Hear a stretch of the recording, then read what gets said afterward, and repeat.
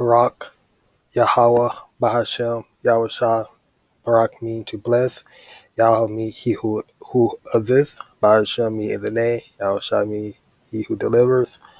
Shalom to the hopeful let that is spread throughout the four corners of the earth.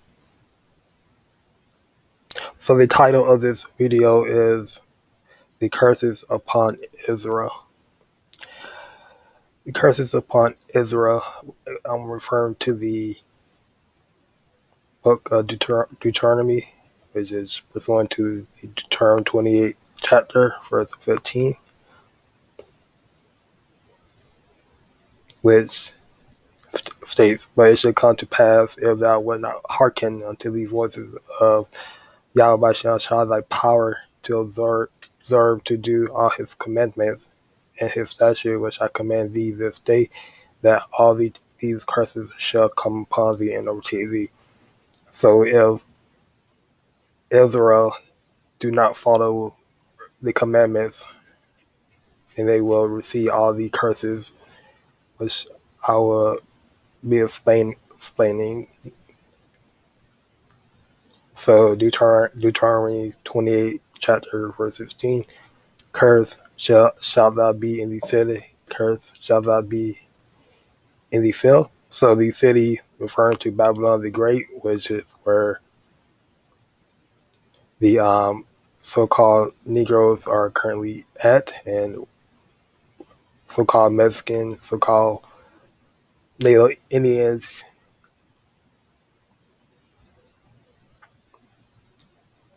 and rest of Israel is currently like scattered upon Babylon, throughout Babylon. The field is referring to the rest of the world. Deuteronomy 28, chapter verse 17. Verse 17, "Cursed shall be thy basket and thy store." So the basket and the store is referring to the bank account, and will not be able to prosper.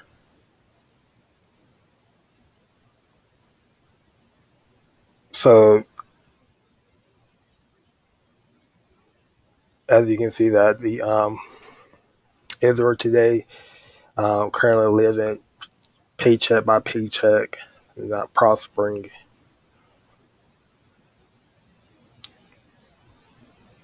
And if they are prospering because a lot of doing wickedness or doing something that is completely going off.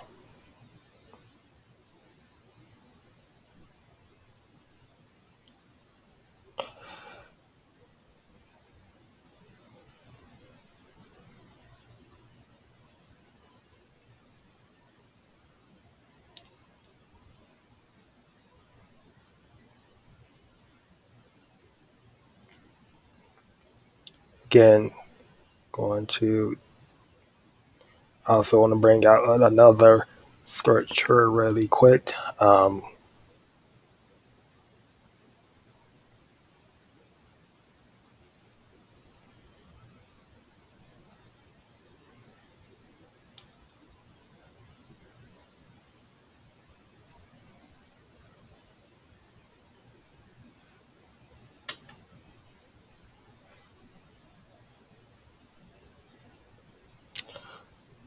Salakia, Deuteronomy 28, verse 37.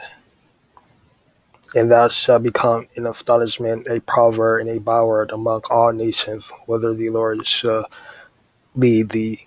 So again, so-called Negroes is referring so-called Negroes, Mexicans, Native American Indians, Seminole Indians, Dominican Haitians. Those are all proverbs and bywords. The so-called Negroes, or the nation, or the so-called Negroes name is really the tribe of Judah, and the Mexicans is the tribe of Issachar. And Native American, the tribe of Gad, and Seminole Indian, the tribe of Reuben.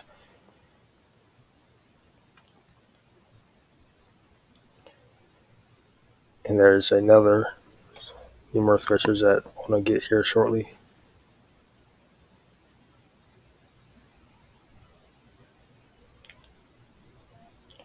Um,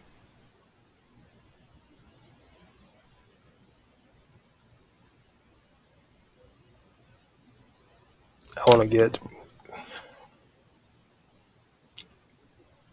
the curses that refer to the upon out the women's um, of the Israel.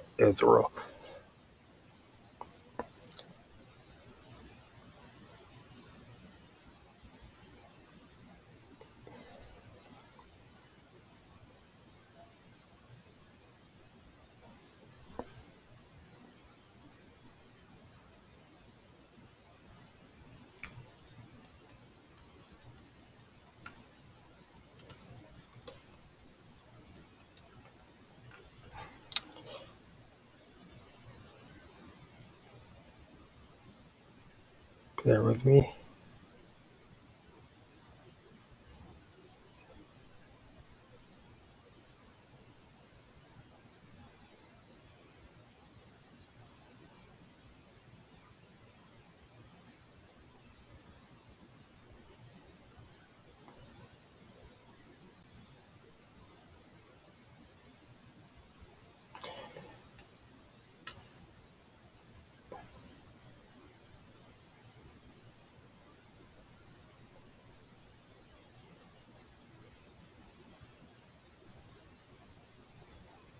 I want to get the verse that refer to the baldness that will be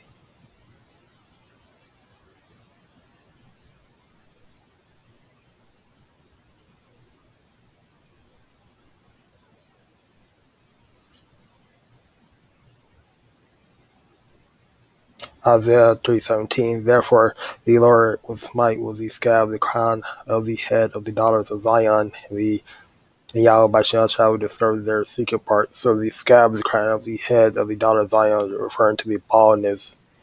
The so-called black women are the only women that have to wear weaves, or extensions that have because they have short hair, um, which is not how um, the nation of Israel is.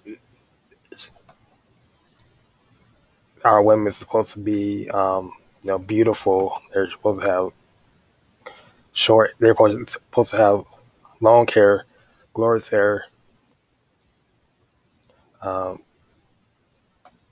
as pursuant to 1 Corinthians 11:15.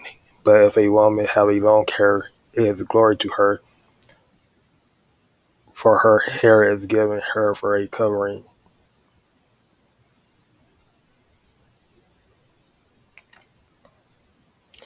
A woman hair. There's the reason why you see a lot of women in today's society wearing the long wigs, long braids, because it's in their spirit to have long hair and to want to wear that long wig, that long hair. They pride and joy upon the Israelite women to have that long, delicate hair. But due to the commandments and statutes not being followed, it was a curse that was put upon our women's today's world.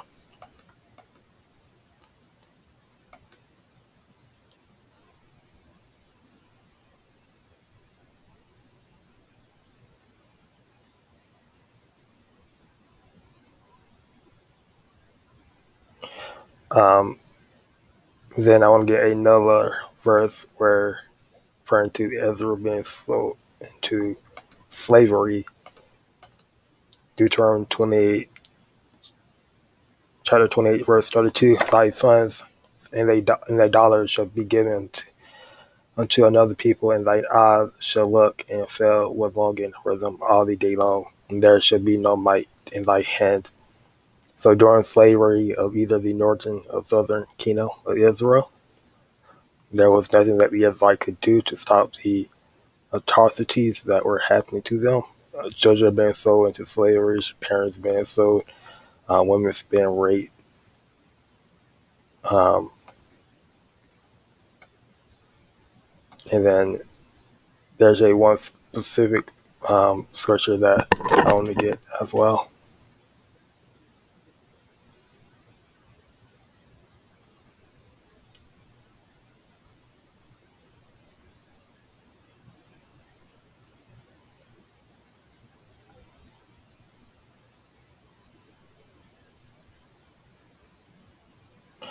Deuteronomy 28, chapter 28, verse 36.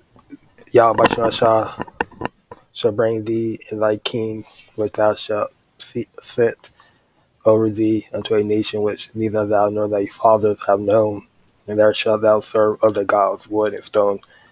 So the entire nation of Israel, none spared, was put in slavery, and they should serve other gods. So other idols, images, gods that does not exist.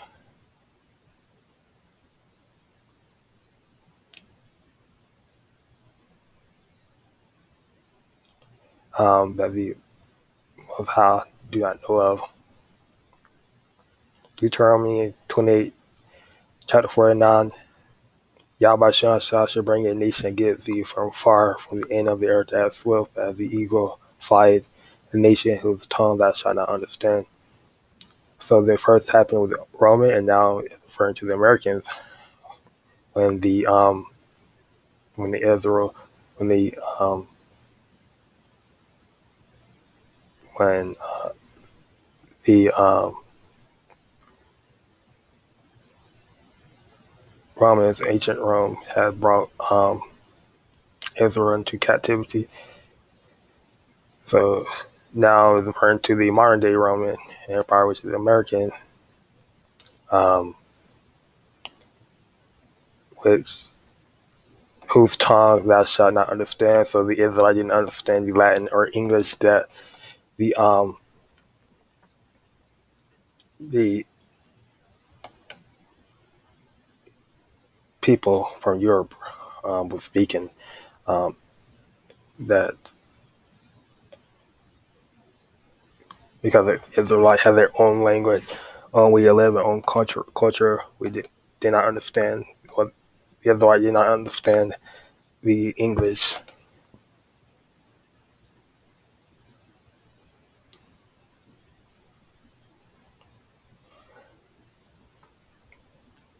Let me see. There's one more.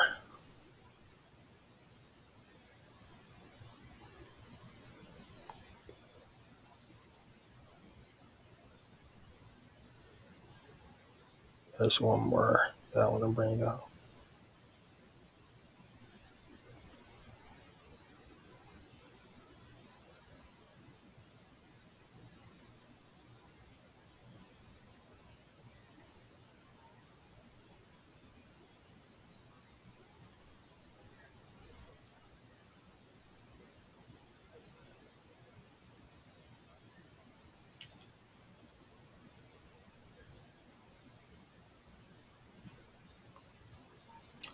Deuteronomy,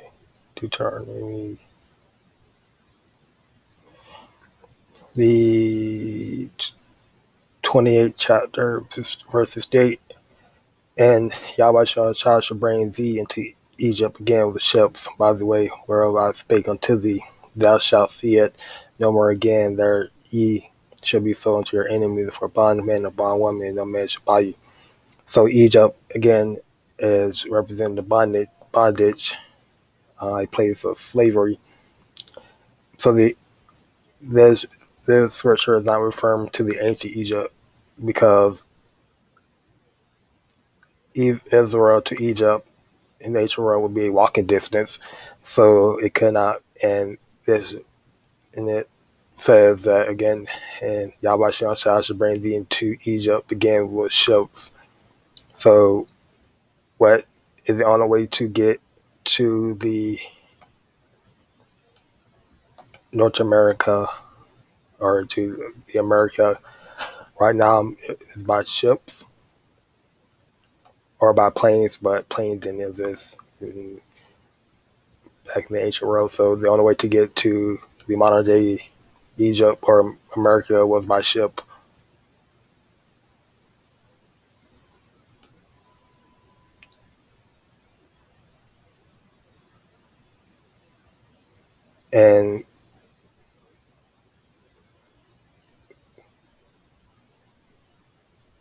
And ye should be sold unto your enemies. So all the nations that Israel was a slave under their enemies.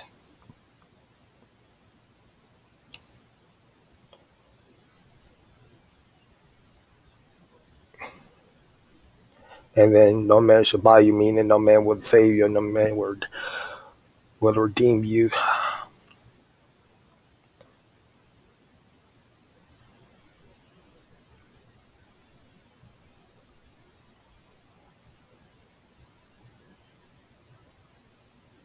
Then Revelation chapter 11, verse 8. And their dead bodies should lie in the street of the great city, which spiritually is called Sodom and Egypt, which are also our Lord was crucified.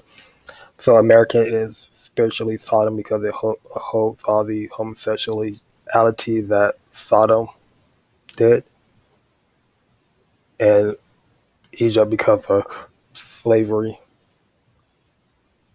And you can see that by looking at the back of the $1 bill. The word the word Egypt is Greek for bondage, and the Paleo Hebrew term is Malchazarium. The image of our Lord was crucified. So in Mercury, the place where the image of Caesar Borgia is pushed, is so-called Jesus Christ.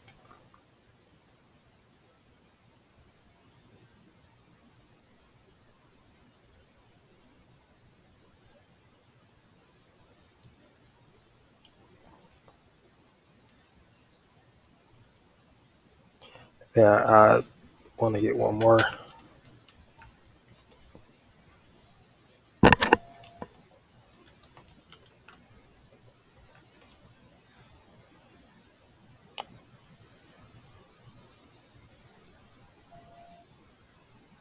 Deuteronomy 28, chapter 48. No, Deuteronomy chapter 28, verse 48. Therefore shalt thou serve thine enemies, which Yahweh shall send against thee in hunger and in thirst and in nakedness and in want of all things, and he shall put a yoke of iron upon thy neck until he have destroyed thee. So the yoke of iron is referring to being put in slaves in the American captivity and the wants of all things. We have to go to the wicked Esau Edom, for he wants of all things, for food, money, clothes, cars, to go places to travel. We have to go to the governments, no, to for once of all things. So Israel has been brought to a low, has been brought to a low state.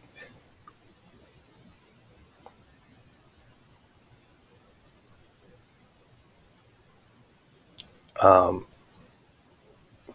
Again, because verse 1 to Deuteronomy 28, chapter 15, not upholding the statutes, going off, not following the commandments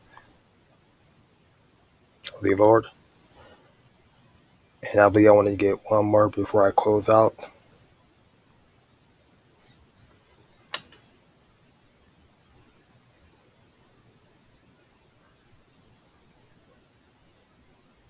Deuteronomy chapter 28, verse 46, I believe. And that they shall be upon thee for a sign and for a wonder, and upon thy seed forever. So these curses or a clue of who the real Israelites are.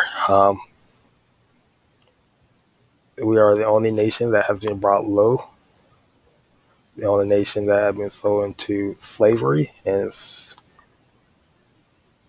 still currently in slavery, just doesn't have a yoke of iron or, walk around, um, with, but we're still in slavery, we're still in captivity. Um,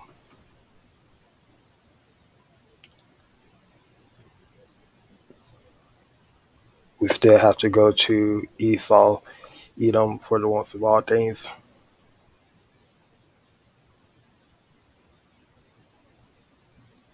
So we're very much still under the curses. Um,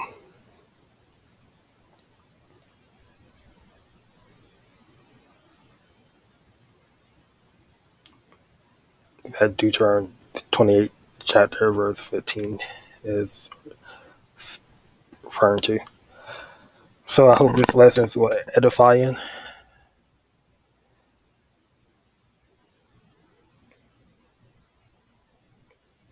Until the next time, shalom.